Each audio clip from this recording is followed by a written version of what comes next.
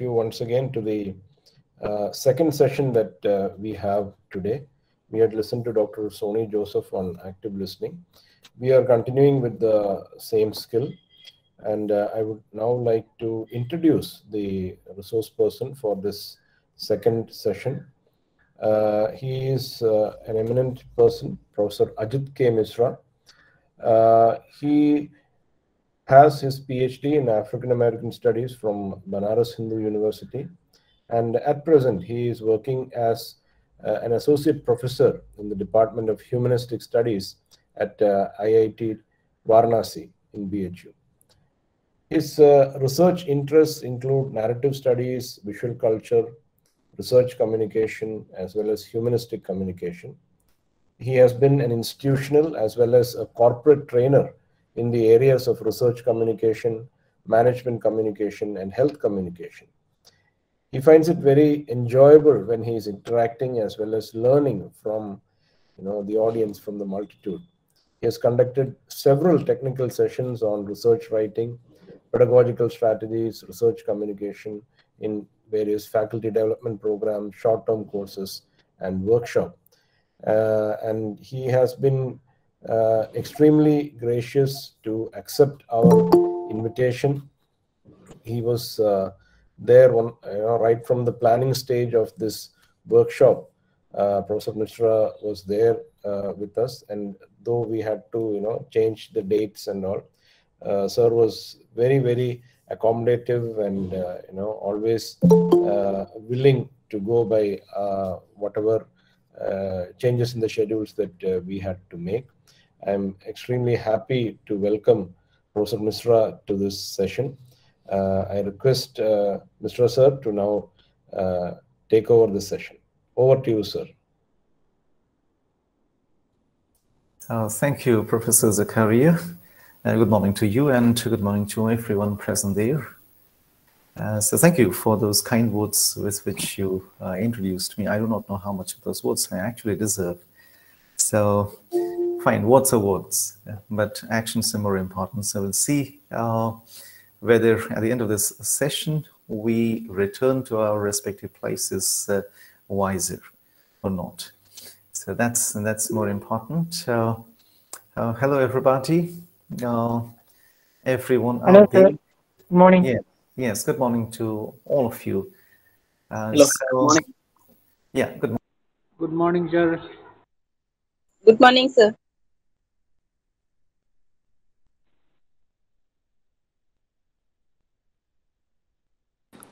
Good morning, sir. Sir, Mishra sir.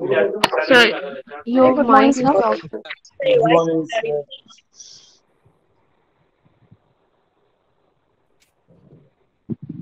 Good morning, sir.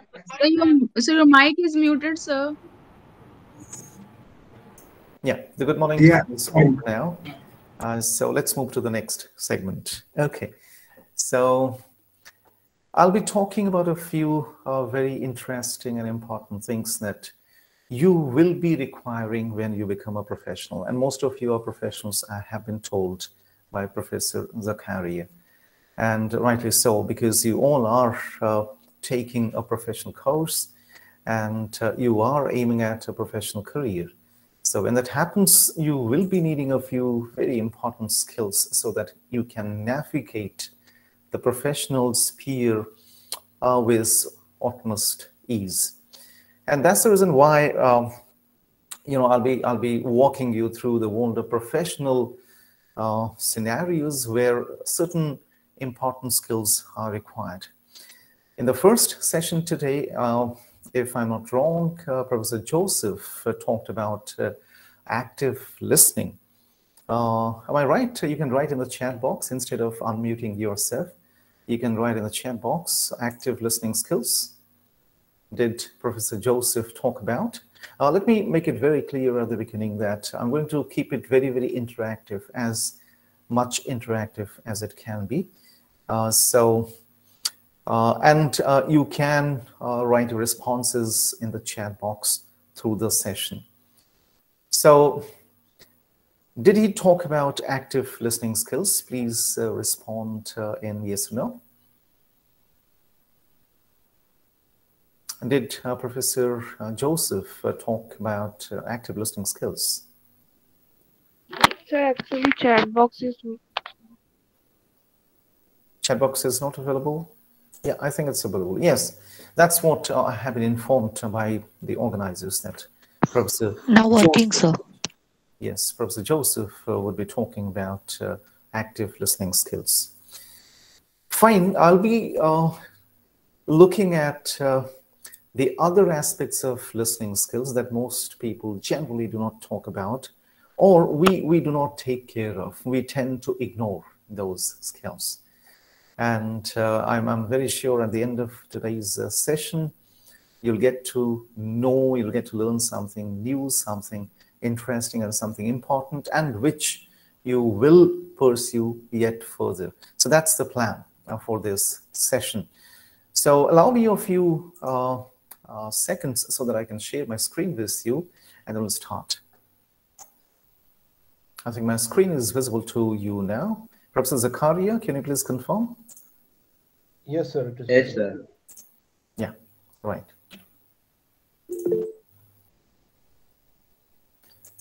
So I want all the participants to keep their hands down during the session. I'll be talking about a few important things for a few minutes. Thereafter, we will take up your questions, your queries related to those things that I discussed. Okay. So now, is my slide visible to everyone? Professor Zakaria, can you please confirm? Yes, sir. Yes, yes. All right, it's listening for workplace success. Okay. So do you think listening is very important for workplace success? I mean, it's of course important for our life, our existence, and for communication, of course. But do you also think that listening is very important for workplace success? So you can write responses in the chat box quickly, just a few. Do you think it is important for workplace success? I can understand it's quite obvious. Most of you would write, yes, it is important. Some of you might think it is not important. You have every right to say that. So most of you would definitely go with the idea that it is very important for workplace success. So that's exactly what I'm going to do in this session. I'll be walking you through the world of listening and how it is important for workplace success. We'll start with a very short activity, all right, and a brief one to check. So how do you imagine your workplace? Fine, let's start.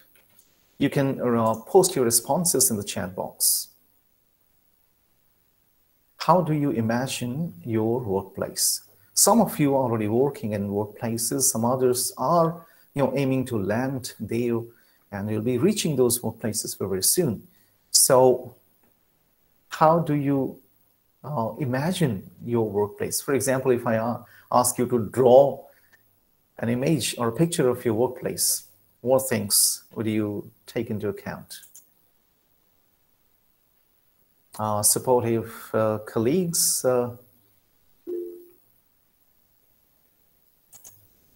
and you can post your responses in the chat box only, so please do not raise your hands during the session. So supportive colleagues is one response. Any other? Whenever you think of a workplace, what things come to your mind? So many employees working together, right? And then friendly environment, of course, right? Right, punctuality, collaborative place, that's the environment, the ecosystem in which you will work or you are working. Work in harmony or collaboration, discipline. Right. That's fine. You may stop posting your responses now. I'll take you back to that. So, I mean, if I have to collate your responses and then find these commonalities, the first thing is people whom you would call colleagues. You'll definitely find people because you cannot imagine a workplace. That's the reason why I used this image, so that you can draw some clues out of it. The first thing that you'll see are people. Then the ecosystem, the environment in which you'll be asked to work, will be placed. And the third that none of you actually pointed towards is transactions. So these are the three most important things that we generally come across or generally think of whenever we are asked to imagine the workplace. We have to work with people, because it cannot be that you are the only person working in that workplace. That way you cannot call it a workplace. Okay, because you cannot work in isolation. You will be working alongside and with people. You'll be cooperating, collaborating. You'll be, transacting with people. You'll be working with them. Then you need a proper environment. It has to be a very friendly, environment that develops a sense of belongingness in you, so that you feel like becoming a part of your workplace. And the third, and probably the most important one, that is transactions. What happens in a workplace? You have people, you have the environment, you have placed people in that ecosystem or environment, but what after that? How will the work take place? Why do we call it a workplace? The work can only happen, the work can take place only when we have transactions. So the third aspect of it, the third aspect of the workplace is the most important. I don't say that people or environment are not important, they're equally important. But once we have people and environment, what else do we need to make it a workplace of success, workplace of satisfaction? We need transactions. And that's exactly where all kinds of communication skills, your speaking, reading, writing, listening, all kinds of communication, your language skills, your paralanguage skills, your body language, all kinds of communication skills come into play when it comes to transactions. So transactions are the things that you need to be quite aware of and familiar with. And that's exactly what I'm going to talk about in this session. I'll be gradually walking you through the world of transactions today. And then I'll show you how listening plays a very, very important role in transactions. Since Professor Joseph must have talked about listening, active listening, various types of listening skills, and their importance to your professional success and personal success as well. So I'm not going to deal with any of these aspects. Transactions. Okay. There are a few questions that we all need to start with whenever we think of listening skills or listening for workplace success. There are a couple of questions that we need to answer first before we can seriously think about the role of listening in workplace success. Of course, listening also plays a very, very important role in your personal success. But then right now we are talking about workplace success, so we'll restrict our discussion to workplace success only. So the first question is this: do you talk when others are talking? That means somebody is talking to you. Do you talk when the other person is talking? Or do you have the patience to wait for your turn? That means, are you an out-of-turn speaker? The first question that you need to answer in yes, no, or sometimes it can be maybe I talk when others are talking. So the moment you find an answer to this question, your initiative begins. You think about it. Is it right? Is it good for me to talk when the other person is talking? Except for discourse markers. By talking, I do not mean the use of discourse markers. We do use discourse markers. Some of them are, visual discourse markers. Some of them are, audible discourse markers, like, okay, I see, right. All right, so these are discourse markers. So we are free to use these discourse markers because that is how the communication will go on. Otherwise, it will come to an abrupt end. But then, If you're talking, if you're using more words than just the discuss markers, then you need to review your response to other speakers, the speech situation. The second question is, do you often have to ask people to repeat themselves? For example, you're attending a board meeting, and then at the end of it, when the convener of that meeting asks you to sum up or asks you to give your response to one particular aspect, one particular element or point, you say, can you please repeat what you said while you were presenting your ideas? So that will mean that you were not attentive. You're not listening to the person carefully. So you need to answer this question. Do you do this often? Do you often ask people to repeat themselves, or you're listening to them carefully? The third is, do you often interrupt others when they are talking? For example, interrupting by saying that, okay, I know somebody who also has a similar problem. Okay, I have also faced a similar problem. Let me now tell you about it. So you have not allowed the other person complete what he or she wants to say, wants to communicate. That way, you will be doing a disfavor to the other person. The other person will feel very bad, hurt, and the other person will lose trust on you. Because listening is one of the most important activities that ultimately leads to the building of trust. It is not about exchanging information. It is not about gathering information. Of course, it is. But it's not all about gathering information or exchanging information. It is more about building trust. Somebody, for example, a child runs to the mother and says, "Mother, I fell down." The mother says, "Don't disturb me. I'm busy in cooking," or "I'm busy watching a television show." The child will feel very, very hurt because the child has that trust on the mother. Therefore, the child ran to the mother with a problem.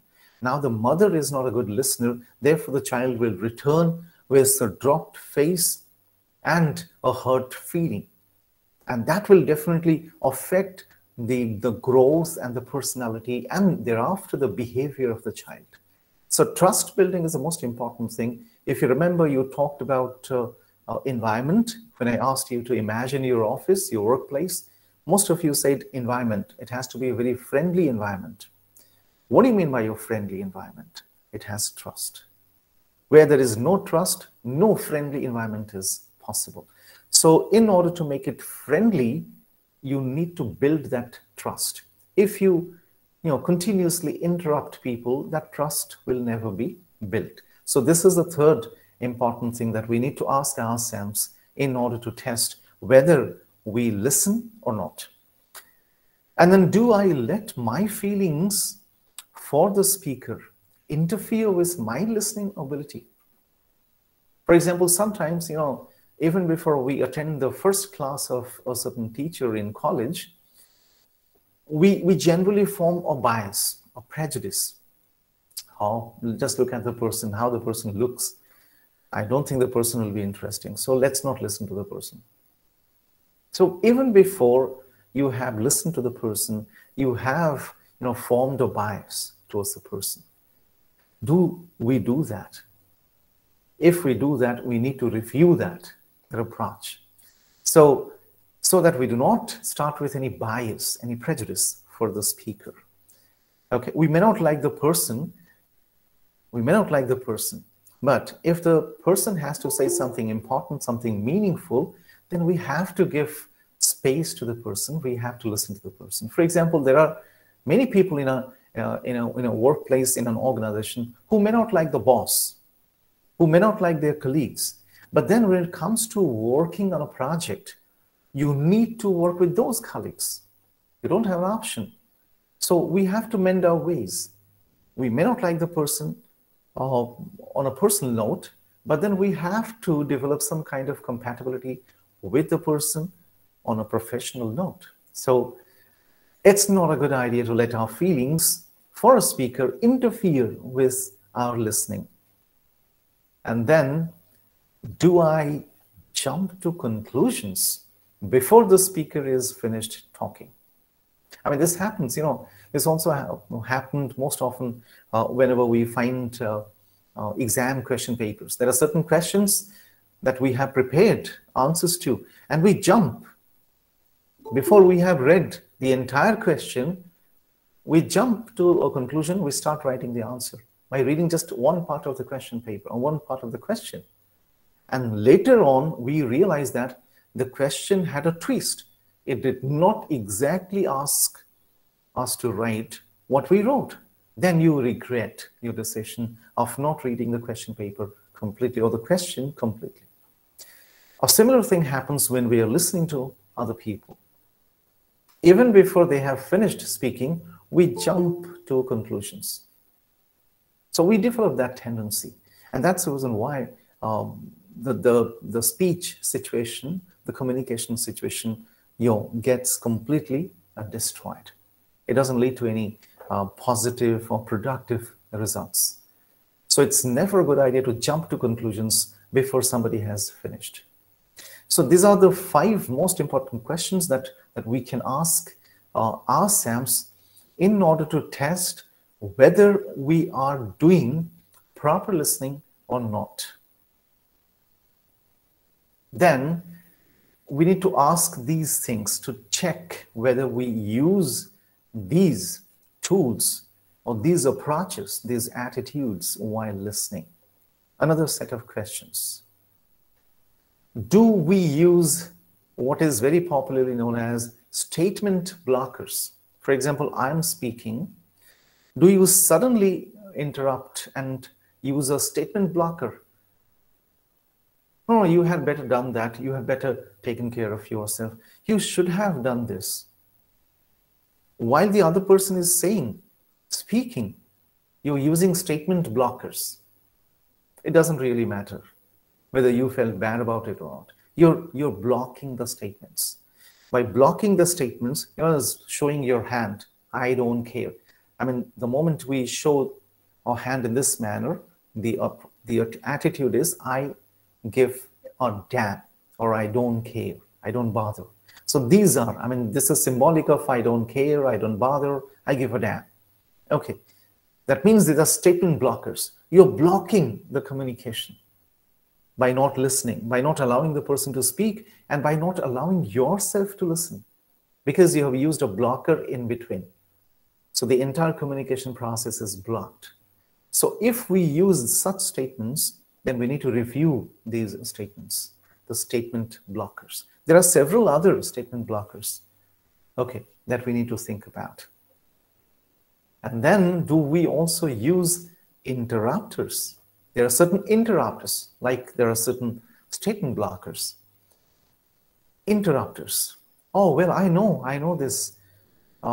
Listen to what happened to me in that situation. The person is saying something that I was at the railway station where my pocket was picked, or I was pickpocketed. I say, okay, do you know? I had a similar situation, and now listen to me. So what are you doing? You're actually interrupting the person from completing his or her experience, and you are superimposing your own experience on the person. The person will feel that you don't care for the person. You have no care, you have no empathy for the feelings of that person.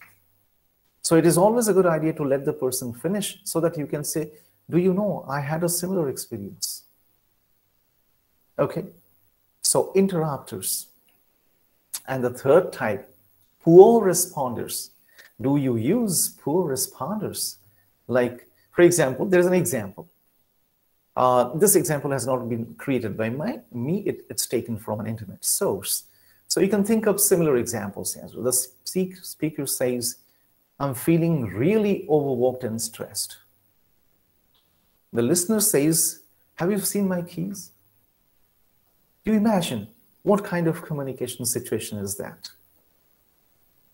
There's a very poor response because the listener has used a poor responder. I gave you the example of the child running to the mother with a problem. The mother said, I'm watching the television now. That was a poor responder. The child is trying to say something. The child wants to have some support. The child wants somebody who can understand the problem and lend support. Similarly, in this situation, the speaker wants that the listener lends some support, understands. And then, by lending or extending some support, the listener can help the speaker overcome or find a way to overcome that problem. That's stress, which has resulted from working hard or overworking. But then see, have you seen my keys? Now, as if you don't at all care. And that is how this symbol, this hand, becomes very, very important. I mean, do we use these blockers, these interrupters, these poor responders? So if we use these poor responders, we need to review. If somebody says, I have a problem, if I have to, build trust, I have to give some space, some time to the person. And especially when it's about our colleagues, we have to, because we're going to spend a considerable amount of time with our colleagues working in the same workplace. So we cannot afford to adopt these responses like the blockers, interrupters, and poor responders.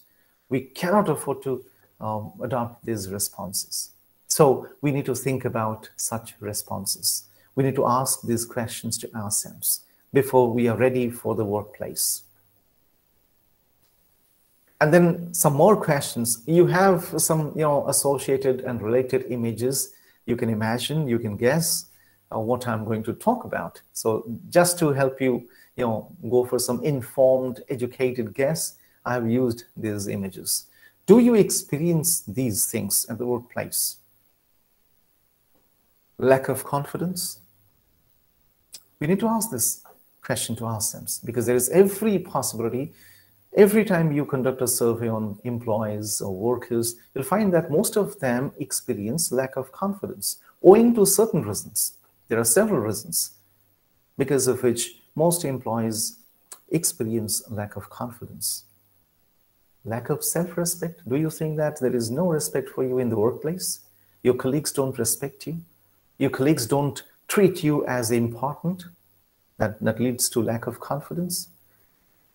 Do you also experience the need to please others than the need to please yourself at the expense of your own, respect, confidence, your own happiness, gratification? Do you please others? So, do you experience peer pressure and you do things just because of peer pressure and you don't like, you don't enjoy doing those things, but you do those things just because of peer pressure? So if we are experiencing either of these or all of these, we need to stop and think, because there's a big problem. There's a big problem because of which we are not succeeding in the workplace, because there's some problem related to our listening or the listening of others. When I said listening for communication skills, it is about listening oneself and listening by others. So listening all across. It's not about listening oneself. So listening by others as well. So all these things are very important when it comes to this. All these things happen because of these two biases, prejudices. Conformity bias. We don't have any other option but to conform to the prescribed rules and regulations. Conformity bias. And then compliance bias. If you do not conform to the group behavior, to the group norm, you're out. You're an outsider, an outcast.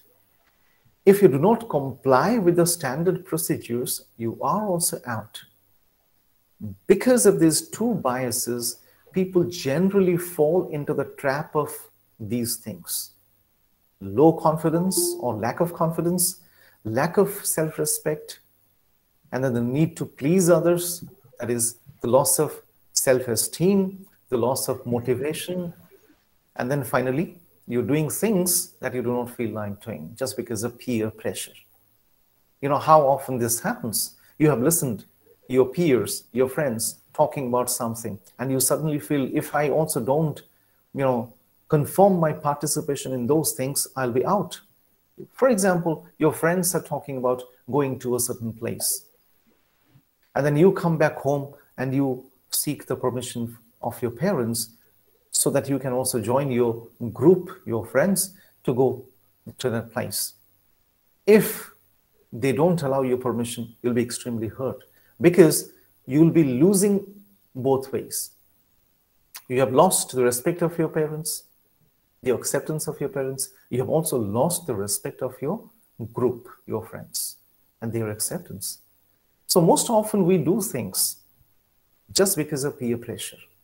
We don't feel like doing this. But if somebody is experiencing any of these problems, any of these issues, or all of these issues, the person needs to sit down and think about it.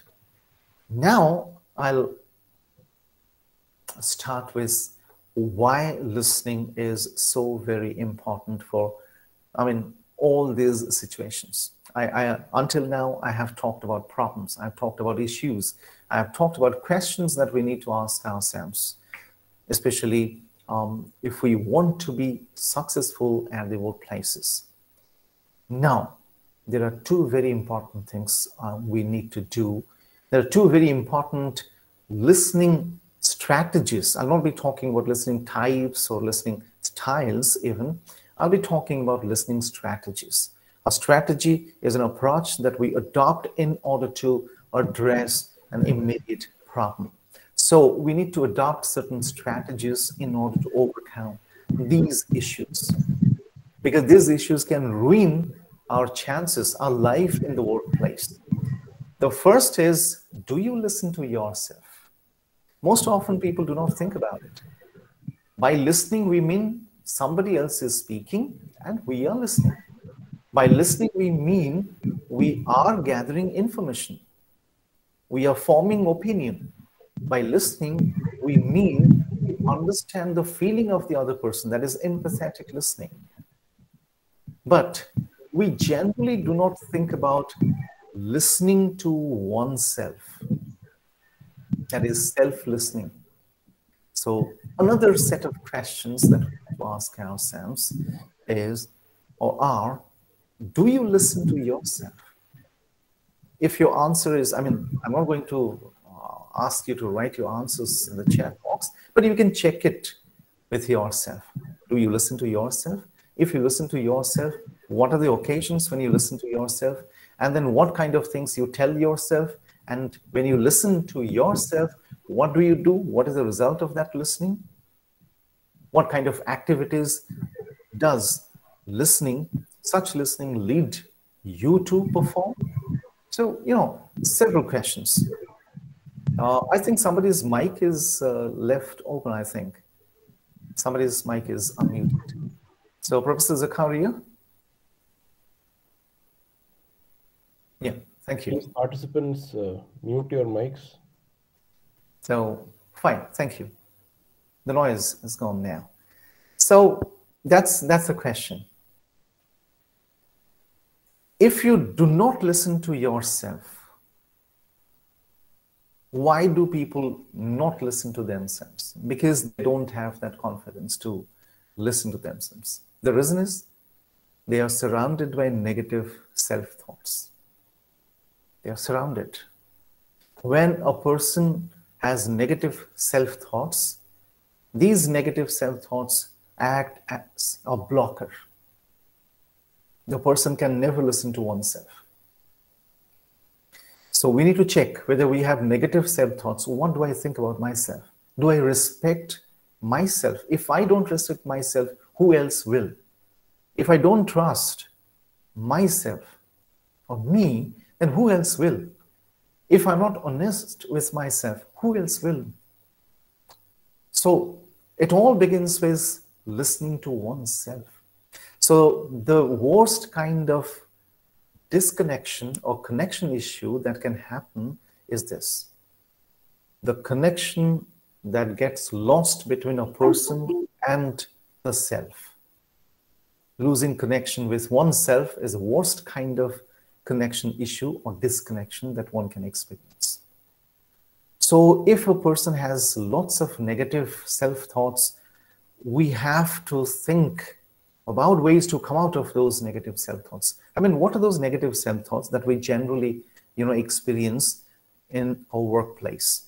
For example, Mr. X is so smart. I'm not. Mr. X is, conducts himself or, so well. I can't. Mr. X is so intelligent. I'm not. So you begin to compare yourself with others by taking into account their abilities, not your abilities. And that's exactly when people lose connection or contact with themselves, and they judge themselves on the basis of the abilities or the strengths of others.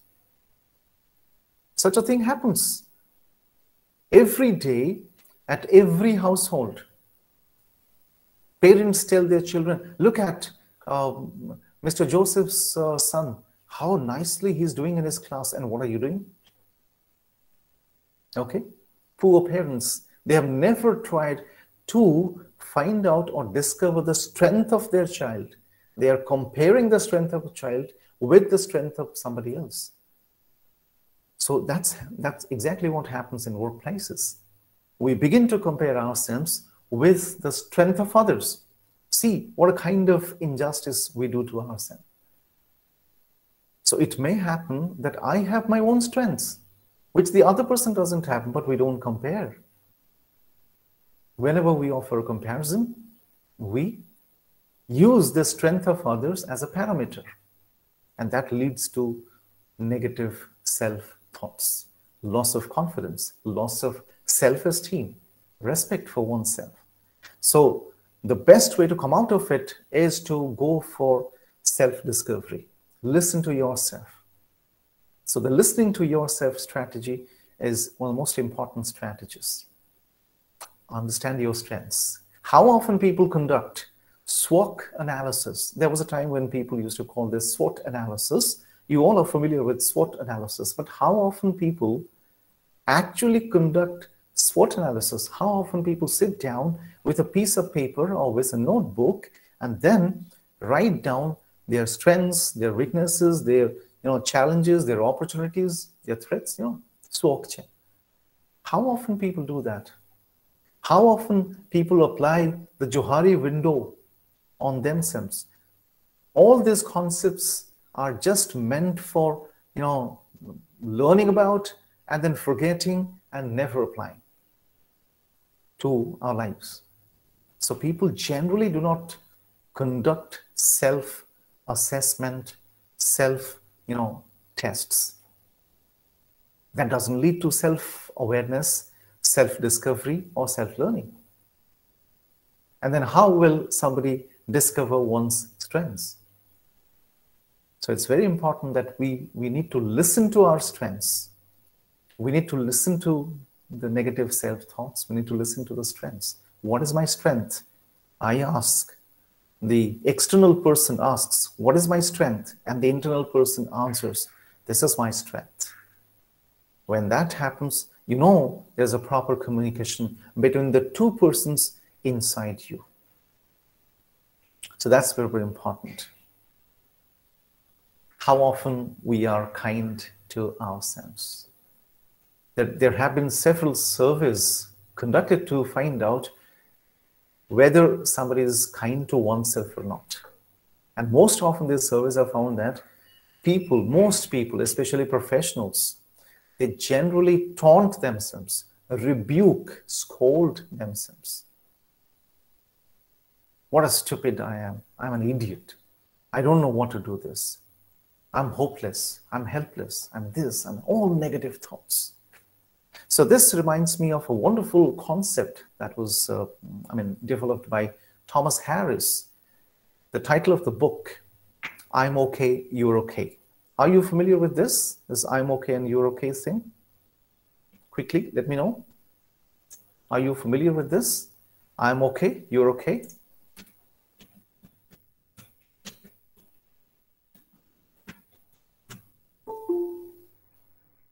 You can write in the chat box. Are you familiar with this concept? I'm okay, you're okay?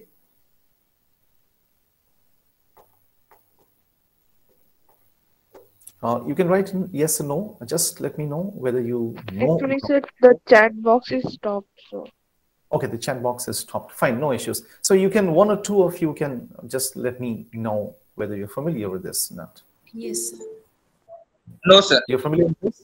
Yes? Okay, some of you say yes, some of you say no. Fine. Yes, sir. Let me, okay, fine. Yes, sir. Right. So if I say, I'm okay, you're not okay, what is the attitude? Yes, one of you can answer.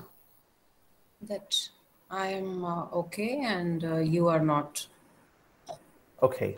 You need to change yourself. I'm perfect. I'm perfect.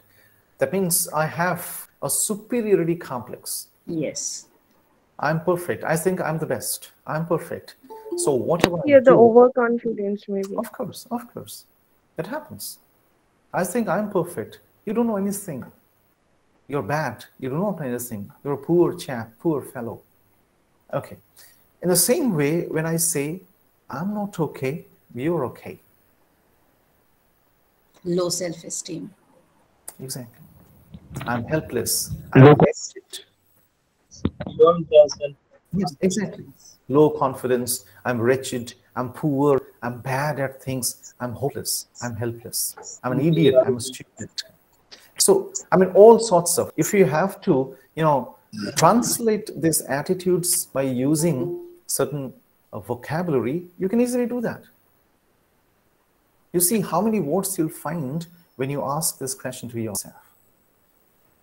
So that's the kind of thing I'm talking about. That way, if I say I'm not okay, you're okay, that means I'm not kind to myself. I'm the cruel most person to me or myself. If I'm cruel to myself, how can I expect the world to be kind to me? So for the world to be kind to me, I have to be kind to myself first. So this can happen only when you begin to listen to yourself. You are in sync with yourself. You are in connection with yourself. So the fourth is, how often do we trust our ability to make the right decision? I mean, this is an everyday question. In the workplace, for every single decision, if you run to your colleague, then you don't have that confidence, you don't have that self-esteem, you don't have, that air about yourself. You don't trust, you don't have that trust on yourself. If you do not trust your ability, then who else will? Because you'll never trust your ability. If you do not trust, others will never trust your ability, because you always run to others for some kind of support, some kind of help when it comes to decision making. Because you lack confidence, you think that, and you are very, very afraid, scared of receiving or owning the blame. Just for one time say that, okay, fine, I'll make my decision. I may go wrong, I'll take all the blame, but I'll make my own decision. And then break free. That happens. And listen to yourself. Yourself, your inner self is saying something to you. Believe in your ability. And you say, no, I can't believe in my abilities, because it might lead to embarrassment, it might lead to failure. And I'm very scared of failure and embarrassment or humiliation. So you'll tell your inner person, no, you don't have any ability. Shut up. So the outer person, that's you, your inner and your outer. Your outer will shut your inner person. That's exactly what happens when we lose connection with ourselves, because we don't listen to ourselves. So the entire globe is talking about, even this most organizations these days are talking about spiritual quotient, meditative quotient. What is that? What do they mean by that? What do they mean by staycation? What do they mean by 1 minute vacation? You might have heard about 1 minute vacation. Have you heard about 1 minute vacation? Quickly? Yes. 1-minute vacation. So if you do not go for that 1-minute vacation, that 1-minute vacation allows you to return to yourself, because you had gone out of yourself. You're doing things externally. If you do it for a long time, you'll be losing connection with yourself. You'll not be listening to yourself. Your inner person will tell you that you're losing contact with yourself. You're getting tired. You're overworking. You're getting stressed. But you'll continue to do that. Your outer person, who wants success at any cost, will continue to do so. And your inner person will suffer. So that is how you lose connection with yourself. So, the most important of it all, do you accept yourself? That's the most important question. Do I accept myself with the issues that I have, with my incompetences? Do I accept myself? Because growth will result from acceptance. When we do not acceptance, no growth is ever possible. So growth will actually emerge from acceptance. So personal growth or personal development will happen only when we accept ourselves. And all this will happen when we begin to know how to listen to ourselves. For example, my outer person asks to my inner person, what are you? Who are you? If I'm able to answer, I mean, as a professional, if I am able to answer, what are your skills? If I'm able to answer, these are my skills. Okay. What are your hobbies? These are my hobbies. What you are good at? This is what I'm good at. How have you overcome a problem of yours in the past? This is how I have overcome a problem in the past. So where do you see yourself in the future? No, why should somebody else from outside ask these questions to you? Your outer self can ask these questions to you and your inner self can answer. So a conversation can go on between the outer self and the inner self, and that's the best form of listening, because in that process, you will be discovering more and more about yourself. What are my attitudes? What are my motivations? What things motivate me? What are my attitudes? What are my personal values? Everything. So you go on speaking to yourself and you're listening to yourself, you're answering. A conversation is happening between the self, two selves. The best form of self-awareness and self-discovery.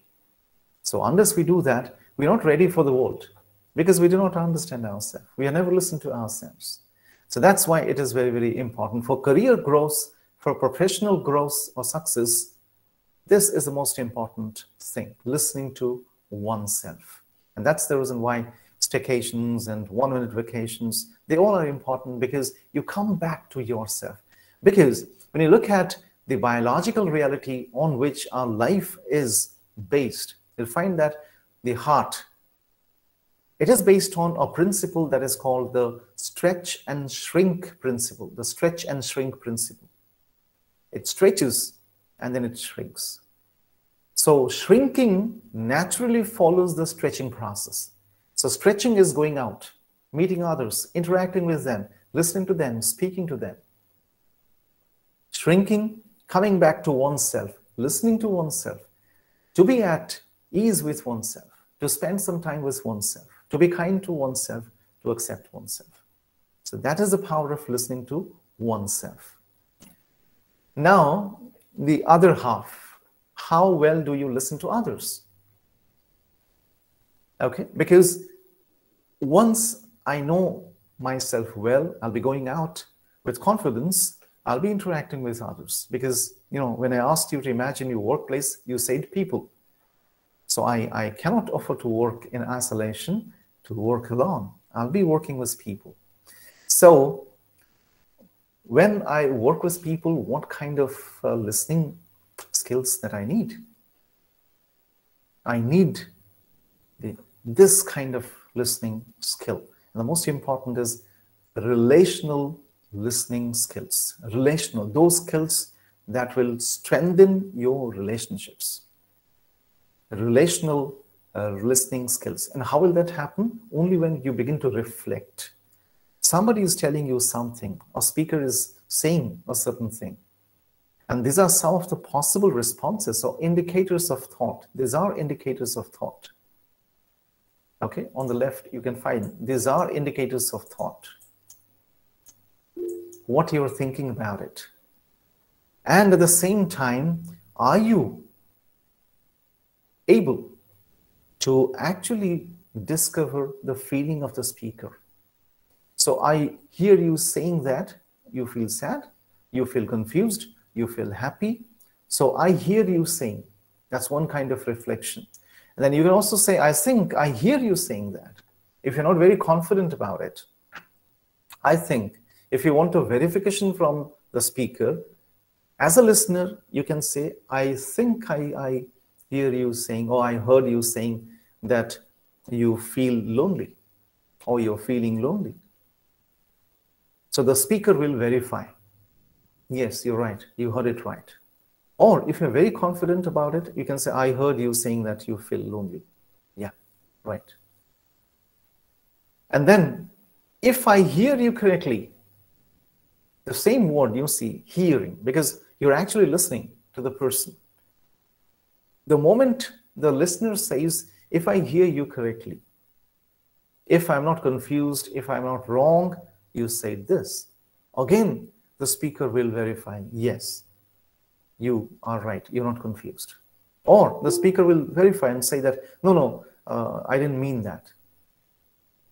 And then, do I hear you say that? You're asking a question this time. Do I hear I say that? That means if I heard it correctly, did you say this? Again, the speaker will verify. You seem to be saying that these are the things. Again, the speaker will verify. So for all such responses, the speaker will ultimately verify.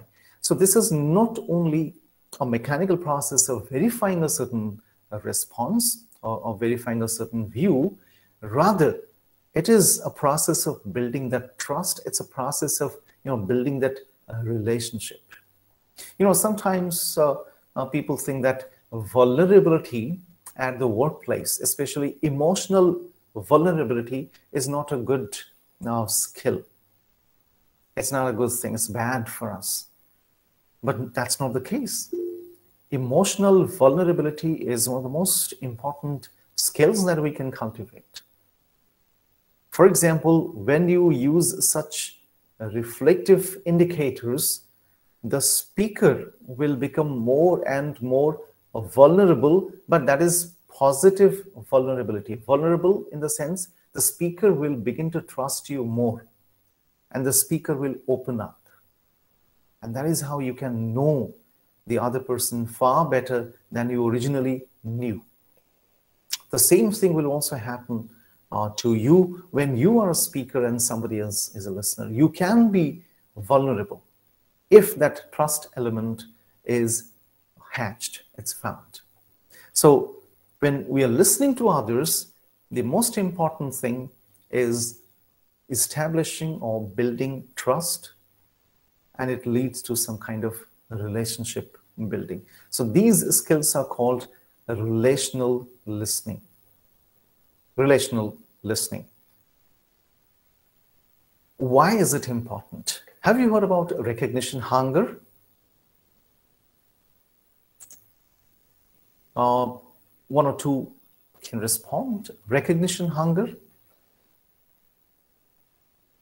Quickly, you can respond. Yes.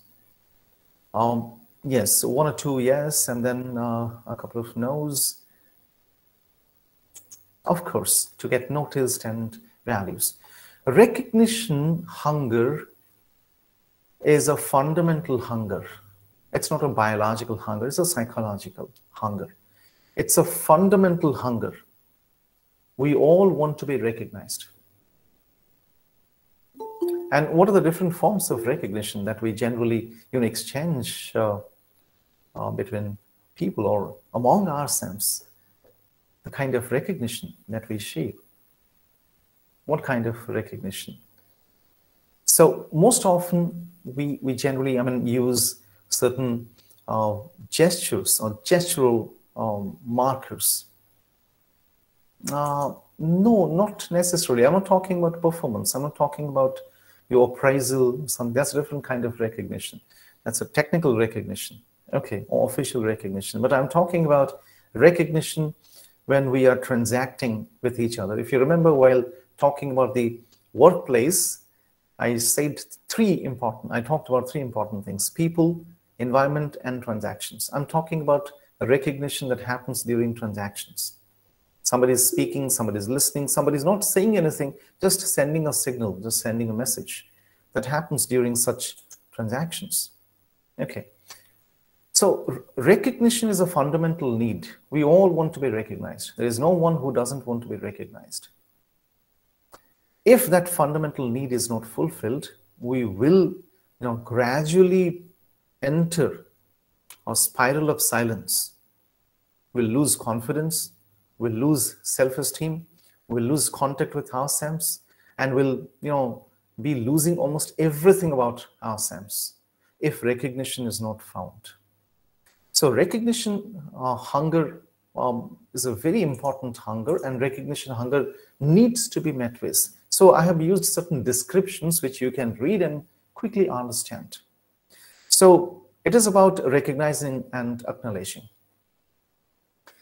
And it leads to identity formation. For example, a new employee lands an organization or workplace.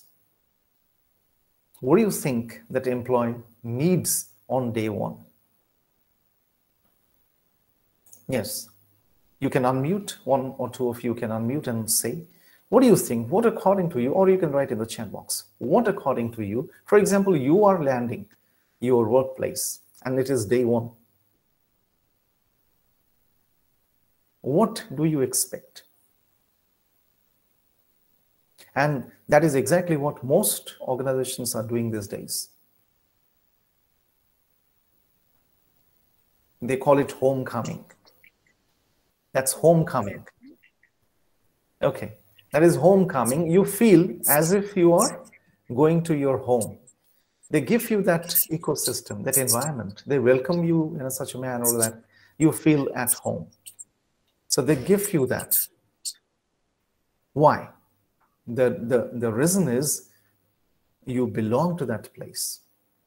You become a part of that place by choice, not by compulsion or force.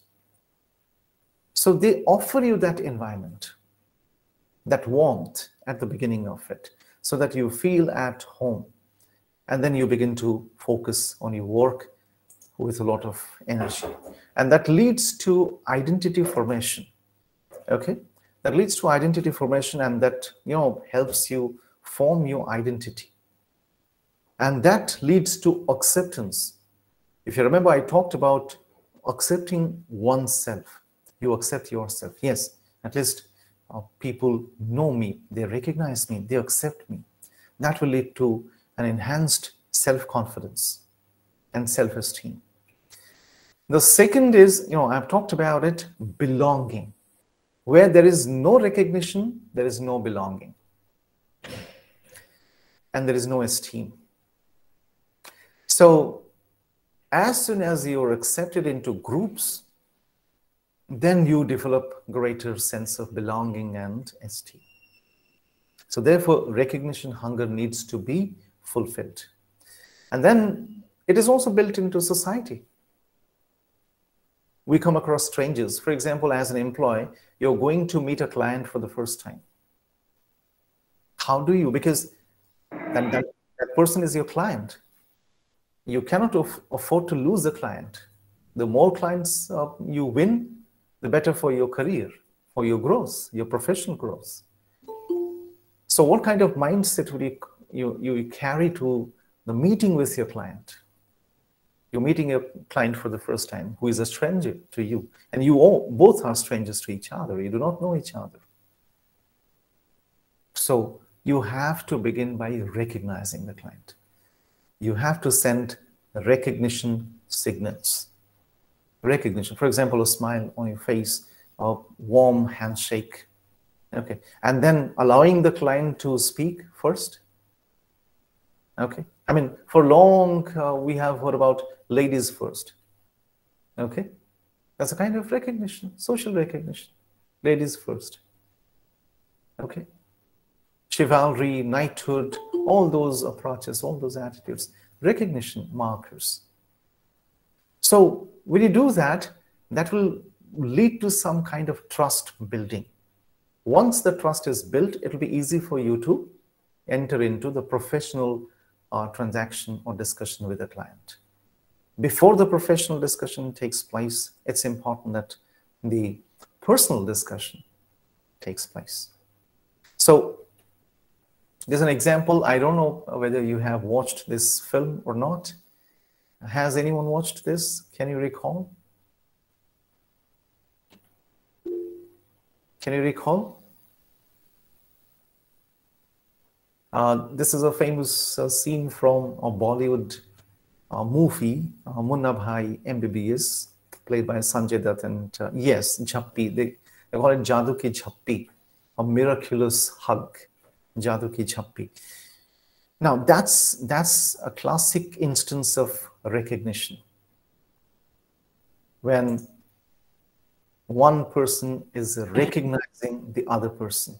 When, you know, that's the reason why I have picked this image from both the angles. You can see the face of the person who is recognizing this person. And when that happens, when recognition happens, you can see a sense of belongingness and satisfaction on the face of, you can see the face gesture, and you can see a tremendous amount of trust, belongingness, and satisfaction on the face of the person who has been recognized.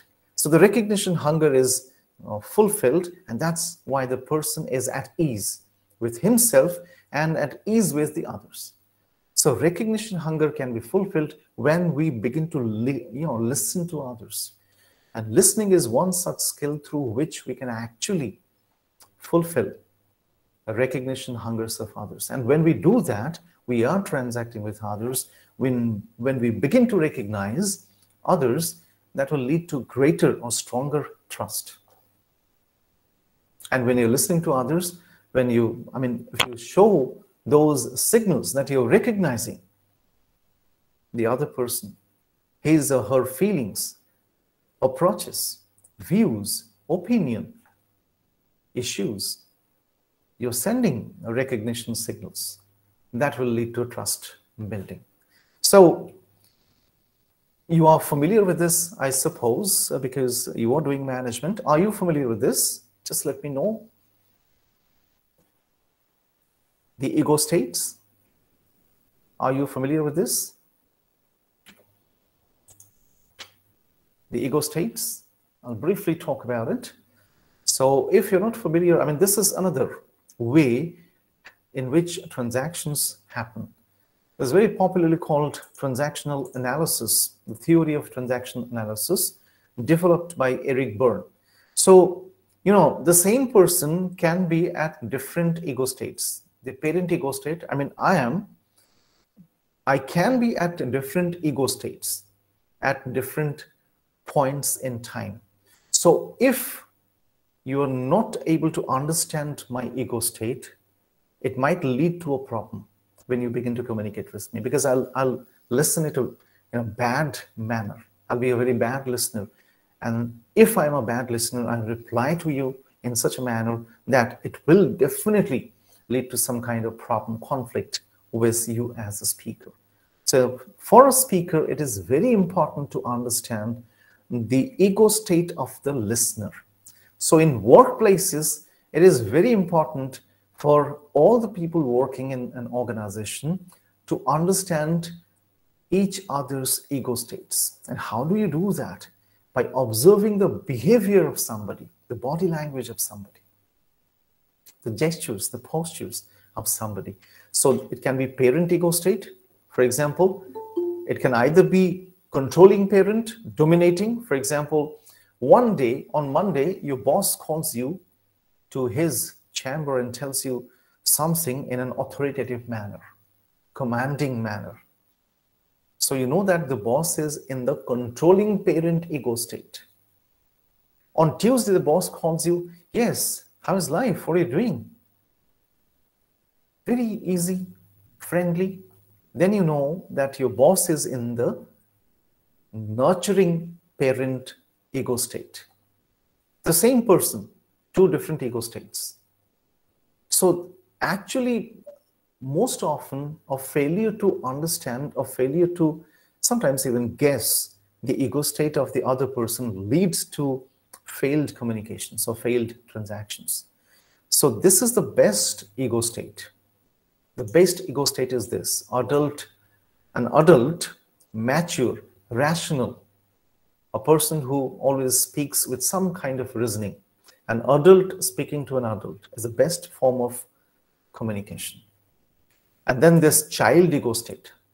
Sometimes, when you see, there are occasions when you see a cup of ice cream or a cone of ice cream, you jump, yay, wow, like this. What are these expressions? You suddenly go to the child ego state.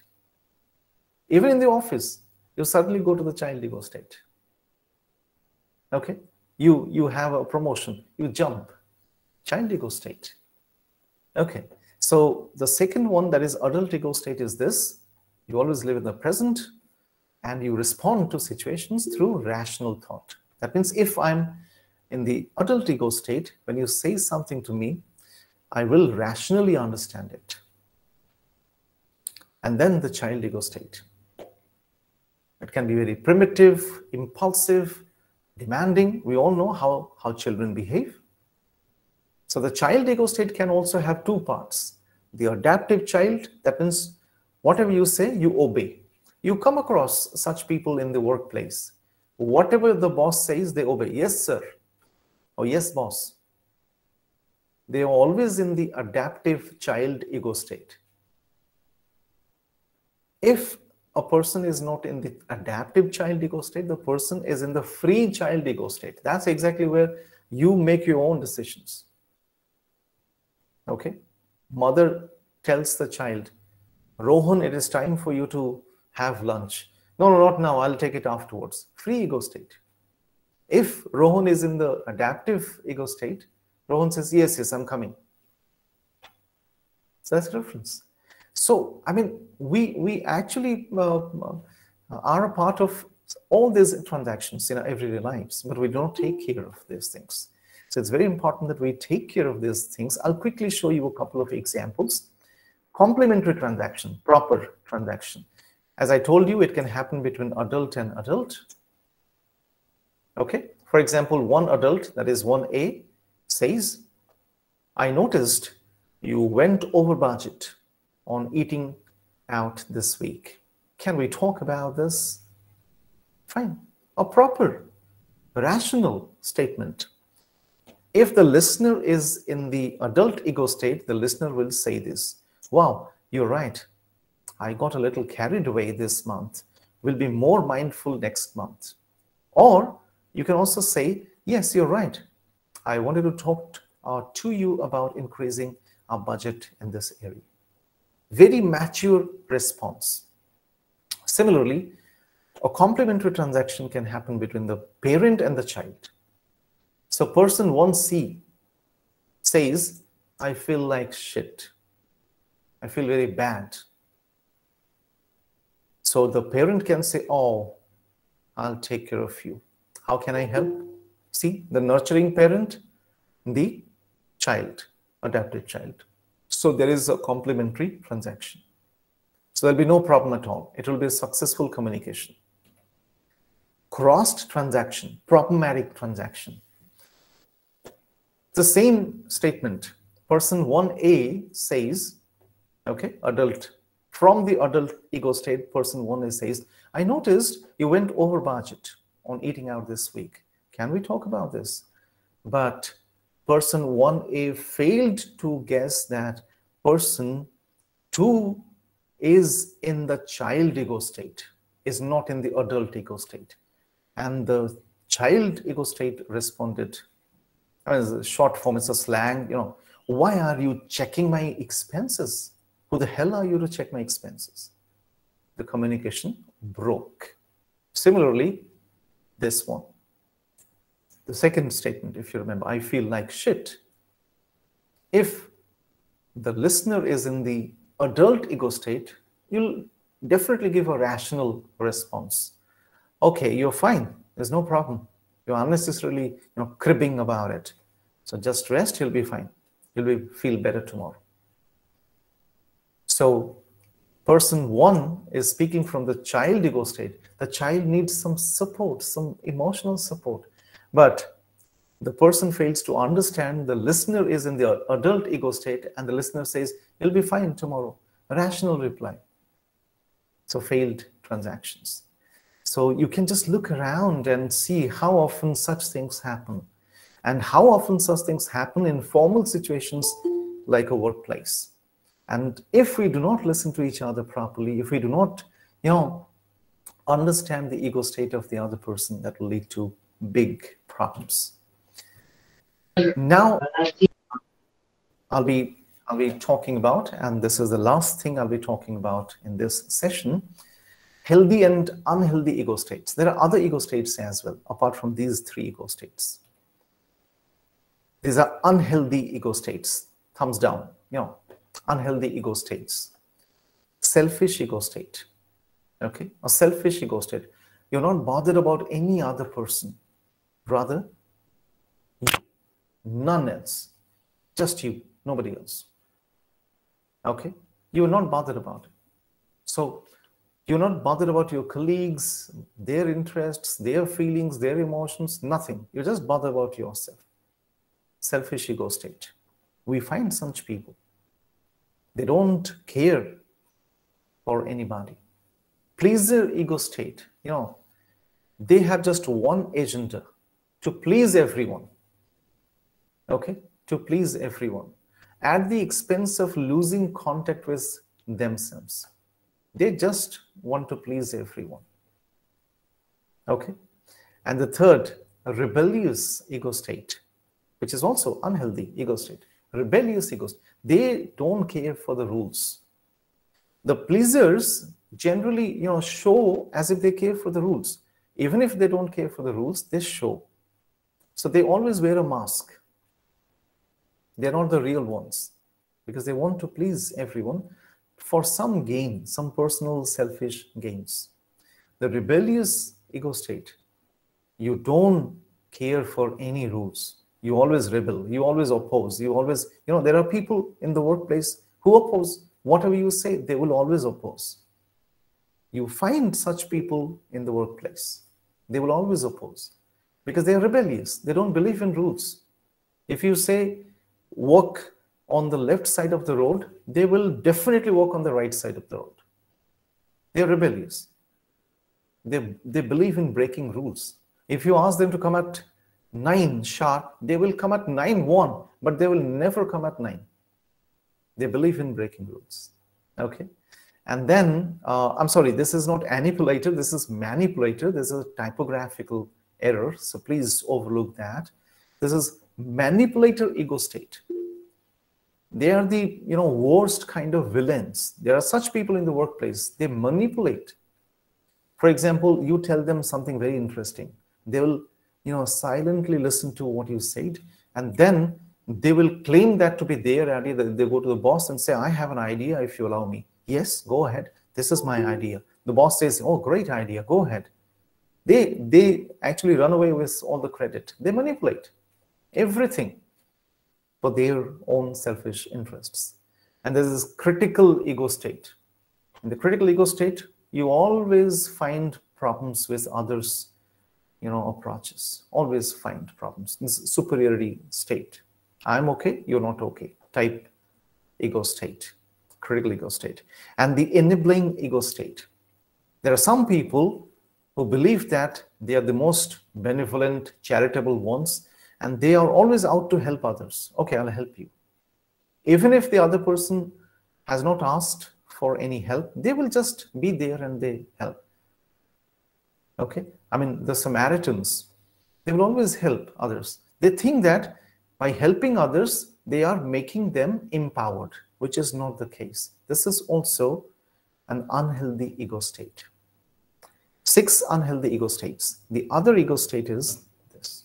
So only healthy ego state is the wise executor. The person who knows the difference between sympathy and empathy.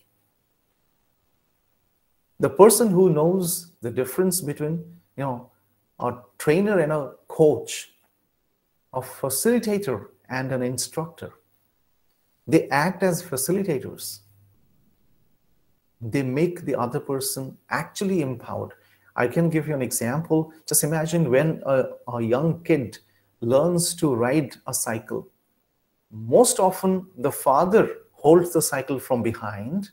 Okay, they hold the carrier or from behind, and that is how the kid begins to pedal, begins to move the cycle.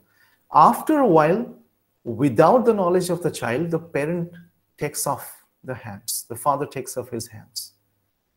The child doesn't realize that, and that is how the kid learns how to, run a cycle.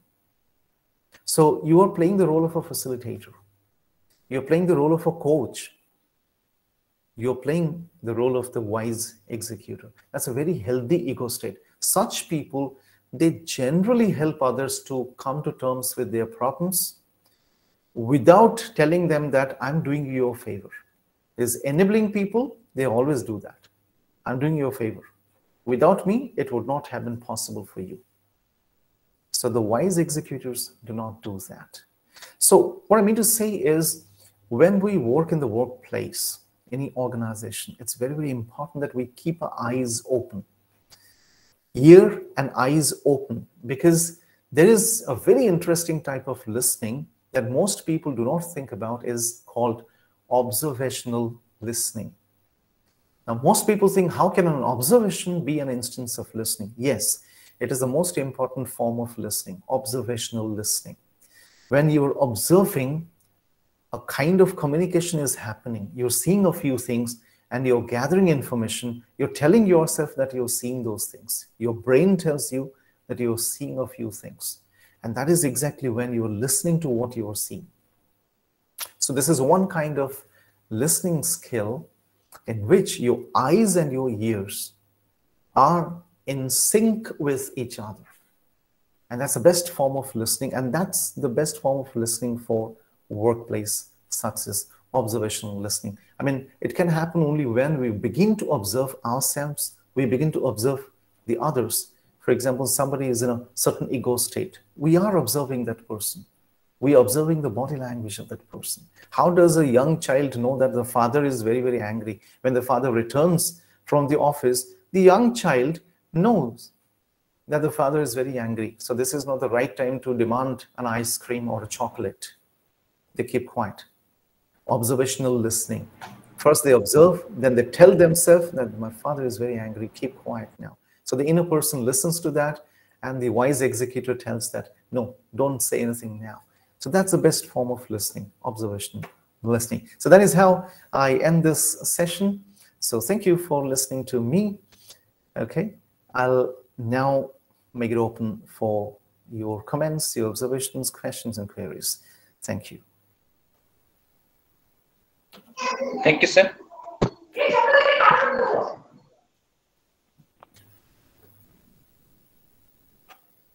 Yes.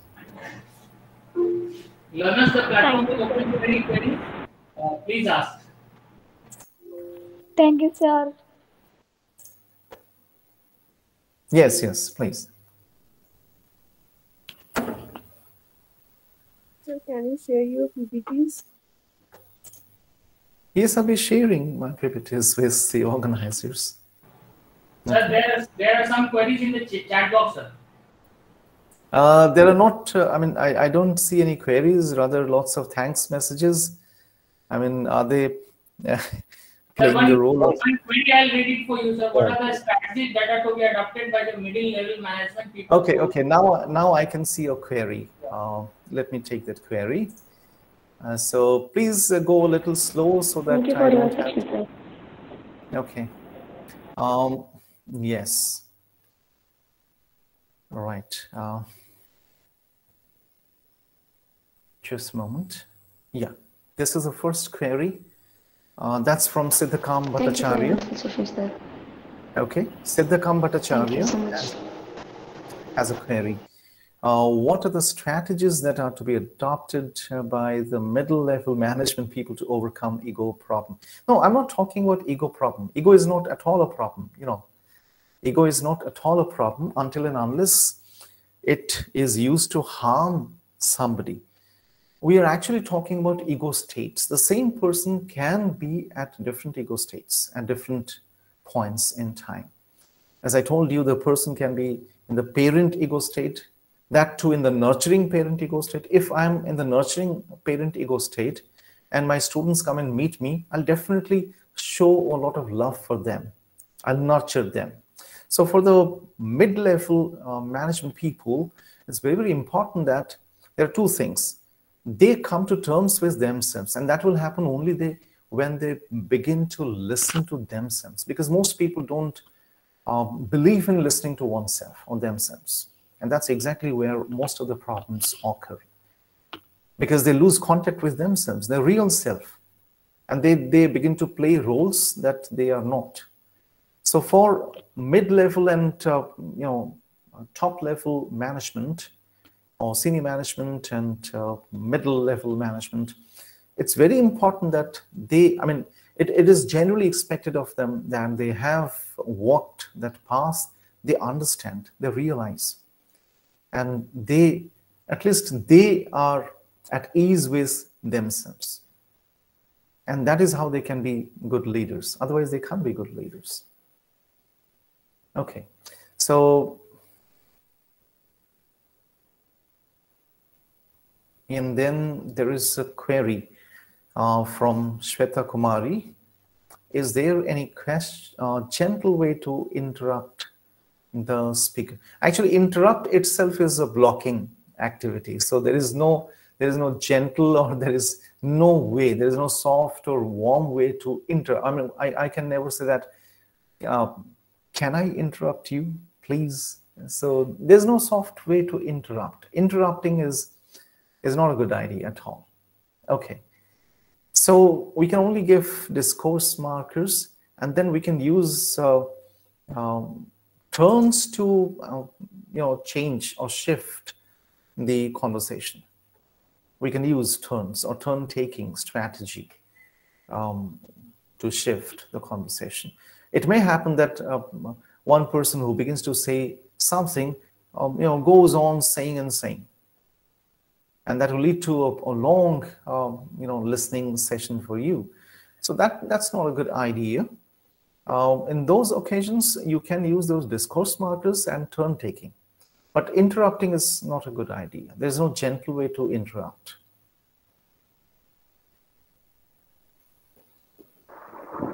Good afternoon, sir. I'm Commander Ajit, sir. I have a question. Yeah, just a moment. Let me first go through the chat box to find any other. Yes.